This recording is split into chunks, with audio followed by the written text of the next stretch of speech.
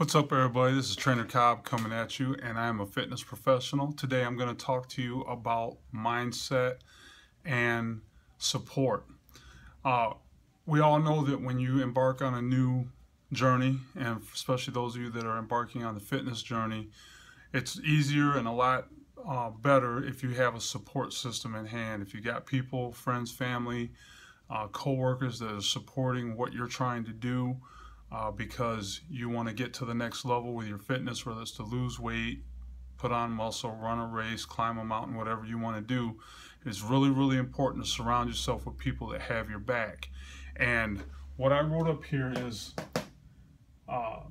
you want people that will support you, inspire you, and uplift you. If you have people around you that aren't doing that, and whether it's overtly, why are you doing that? You know, oh, have a drink, don't worry about it. Or covertly, where they're not actually telling you not to do it or telling you shouldn't do it, but doing little things to try to get you off track, you need to fire them.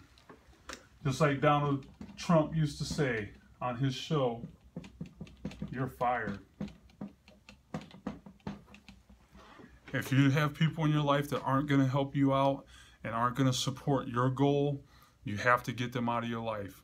And if for some reason you can't get them out of your life, like say it's your husband, your wife, then you need to start surrounding yourself with more people who support, inspire, and uplift you. Maybe find people that are like-minded, that are trying to lose weight or trying to put on muscle or whatever it is you're trying to do, and start gravitating towards those people for the positive reinforcement.